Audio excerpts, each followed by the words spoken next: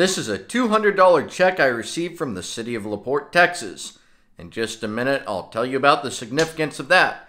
But first, I want to do an addition to the video I did yesterday about their year-and-a-half-long open records games. I was so distracted, I missed some of the most important parts of their little whiny letter that they wrote. So to recap, the Attorney General wrote a letter. They told them things like they couldn't charge more than $40, $40 limit. Well, this is the city's letter. They couldn't charge more than $40 for things that they had already completed. They could not charge 10 cents per PDF for an electronic documents fee, just simply not a charge that exists in Texas. So the first thing I'd like to draw your attention to is we see here they're complaining about key terms. The key terms aren't even applicable. But they say it is still possible that a process for even a single conversion on a key term. See, this doesn't even make sense. It's hard for me to even read because it doesn't make logical sense to me. It is still possible that a process for even a single conversion on a key term could take 3 hours or more, exceeding the $40 limit without being very reliable. We'd appreciate recommendations on how to handle situations like these without putting the city at risk of even lesser charges. As the majority of public information request expenses are unfortunately overwhelmingly borne by our local taxpayers due to the Office of the Attorney General and statutory limitations on charges. Now, this doesn't show contempt of the public. I don't know how else to show you the minds of the government welfare recipients who seize all of our money to sit around and be lazy all day. Now, first, I'd also note that I am a local taxpayer. I'm not a LaPorte resident, but I am a local taxpayer, but that's frankly irrelevant here. There are laws and there are rules in the administrative code that the city has to follow.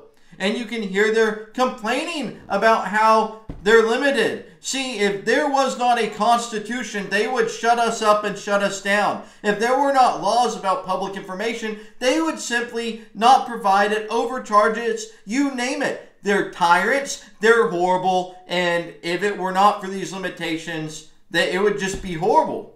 It would be total totalitarianism, which frankly, we're almost there. We're certainly very authoritarian in the municipal and local government level of Texas.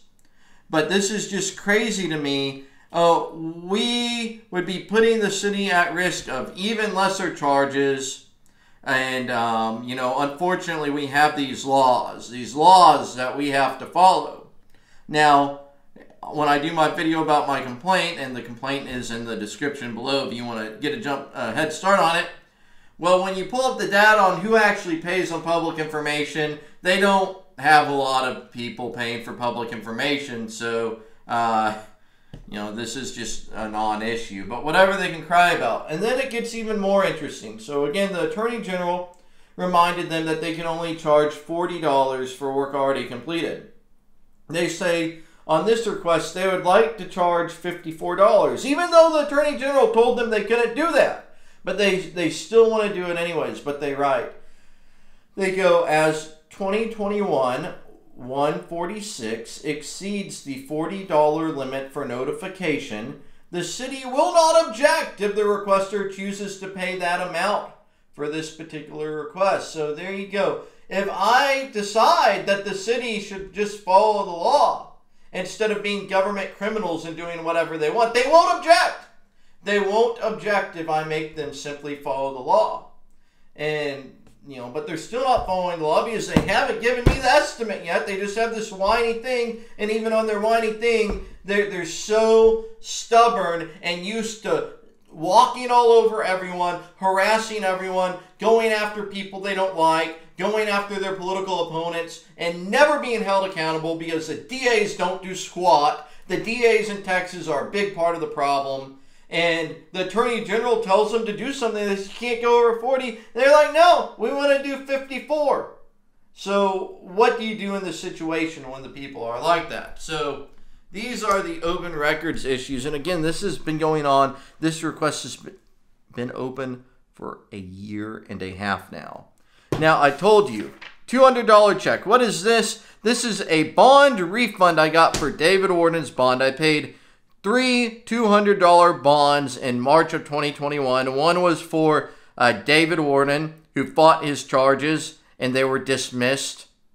And so we won. Well, did we win? Well, I was still without $200 for well over a year. They had to go through being put in jail. And by the way, I will have a video tomorrow that shows how to bond someone out of jail. But this video is going to be something you probably haven't seen before, because it's going to show what happens on my side out of jail and what happens on their side in jail. Yes, we have the video from what happened on the other side. You know, cell phones, hidden cameras, they're a great thing. So it's great so we can bring to YouTube the video of what happens inside of the jail, where they, you know, try very hard to not allow people to see what's going on. So $200 for David, $200 for another person. Who was that? Some other dude who was with them, and he stuck with David, and he also got his dismissed, so that was good. And then Patrick Roth, $200, but Patrick just took the conviction and had it applied. They used my bond to pay his fine. He eventually did send me $200 via Cash App after a big little hustle there. But so 2 of them, charges dismissed, and another YouTube, Facebooker person took the conviction, because why fight for your rights when you're making, you know, windfall, I don't know, $1 million+ a year off of other people's content. So that was what the $200 is for. And what does this really mean?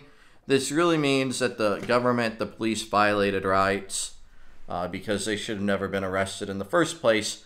But you have these police officers who do not face real accountability in many circumstances, and they do whatever they want. Now I'll move on to a phone call, and if you don't have an audio recorder, you definitely need an audio recorder. I really like the Olympus lines. This one is the WS822, and it can record internally and also on an SD card. I recommend the ones that can record on an SD card, so if your audio recorder gets ruined or whatever, bricked, you don't lose your audio files that are on there.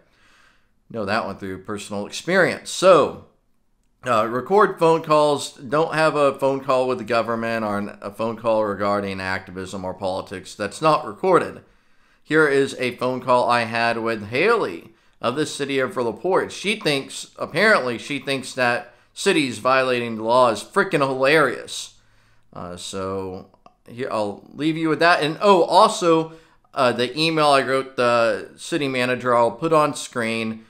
He did finally, like a few weeks ago, call me back. Actually, the Friday when I was in Fort Bend County Court, I guess he saw that we were live up there. He's like, I'll call Justin when I know he can't answer.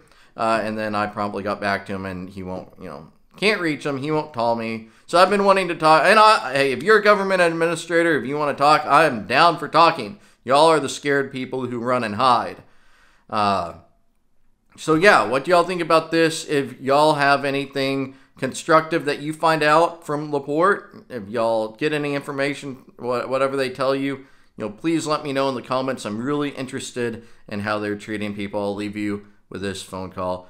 City Manager's Office, this is Haley. How can I help you? Hi, Haley. This is Justin Pulliam, and I'm trying to figure out something regarding a complaint that I filed with the Attorney General of the state of Texas. And I was wondering if the city administration wanted to comply with the order from the state, or if I should complain again.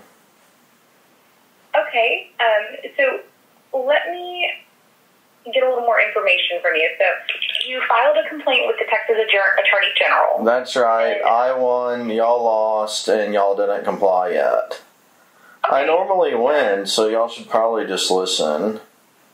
Okay, let me put you on hold 1 second then, and let me see if I was on hold. The city manager is available. Yes, okay. Let me just see if the city manager is available. Okay, yeah, that'd be great. I never heard back from him either.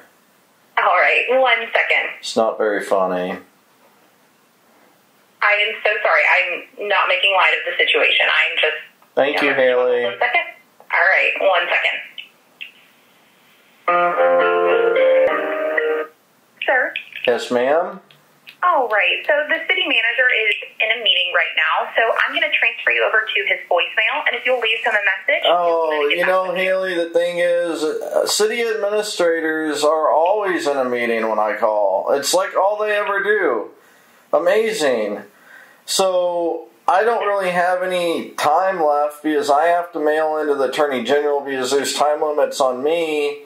So if the city has no interest in doing what the state told them to do, I'll just tell the state that the city's not doing what they were supposed to do. I mean, if no one wants to deal with this, then that's what I have left. I mean, I don't know what y'all don't understand. Y'all are the ones totally in the wrong right now. So, like, there comes a point where you can't always... confirm any of that for you. I'm more than happy to, though, send you over to the city manager. I'm not leaving a voicemail. I'm calling to resolve this informally. If we can, I'm not off to complain. Look, you can't... You know, at some point, you can't use the meeting excuse. This is something that's been going on for a year and a half. The city's had a year and a half to deal with this, and if the city doesn't want to do it, I will tell the state, and I will tell the district attorney. All right. You know, I'm not letting you know either way. You know, I'm just letting you know that Mr. Alexander's not available, and that's unfortunately the only option I can do. When will he be available? How long will I have to wait on hold for him to become available and out of his meeting? I'm not sure. He's just in a meeting right now with some city staff members. So with some staff members, that's great. We can put on speakerphone and talk to all of them. Well, I can send you over to him. Hold on. Which staff? What's the subject of the meeting and which staffers? I'm not in a place to discuss that. Well, I'll do an open records request then for the Outlook calendar if I need to, or you could just tell me. Sir, unfortunately, I've already told you what I can do right now, and that's to send you over to Mr. Alexander. If you don't want me to send you over to his voicemail... Who is available to talk right now? Mr. Alexander is in the office, but he's in a meeting. So he's the only one here. He can let you know. So no other city administrators are there today? No, it's just him. Okay, how about the city secretary? Is she at work today? She is not in today. Okay, well that's a good start. Is her office open today? It is open. But she's not there. But other people should be in the city secretary's office? Yes. Okay, could you find someone there who can take my call? I am more than happy to transfer you over. I don't want to be transferred. I need to talk to someone or else I'm going to have to do the steps I just described to you. The time's up. No more time. I understand, sir. So all I can do right now is just transfer you over to them. There's nothing else I can do. Well, why can't you call them up and get them on the line? Or walk over there and get them on the line? So that would still require me to transfer you over to their phone. Right, but with them actually answering, like, let's join in, like a three-way. That'd be better. That way I know they're there. No, because I get dumped to voicemails. I'm only either going to transfer you over to the city secretary's office or over to Mr. Alexander, so you can leave him the voicemail. Those are the only options. Okay, but how long, what if I just wait for him to get done with this meeting? How long will that take? I am not sure. Okay, so can I just wait on hold till he gets done or something? You are welcome to. I am not sure when it's going to end, though. Okay, so let me just get this straight. There's only one person who can deal with city business right now, and he's in a meeting with other people who work for the city, and that's where we're at? Yes, sir. Interesting. Well, I guess, how about when he's done, could you have him call me back? I can transfer you over to his voicemail, and you can leave him a message, and he can call you back when he gets a moment. Haley, what's your position?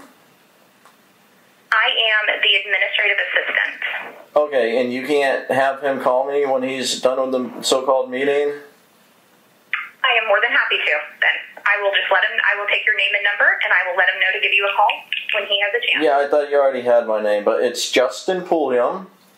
Because this is how it normally goes, right? They're only in a meeting until then they know my name, then they're in the meeting. It happens multiple times a day. It's not just they're in LaPorte. So, It's nothing, I do take it personally, actually, because if people would just talk to me, things go better. My number is 9. All right, perfect. I will pass that along. And please relay that if he's always in a meeting and cannot return my call, how I will escalate it to the state and the district attorney. And since the Attorney General's already instructed the city what to do, I wouldn't want to be the city in that case. So I appreciate you conveying that message, Haley, and have a great weekend. Yes, sir. You as well. All right, thanks. Bye.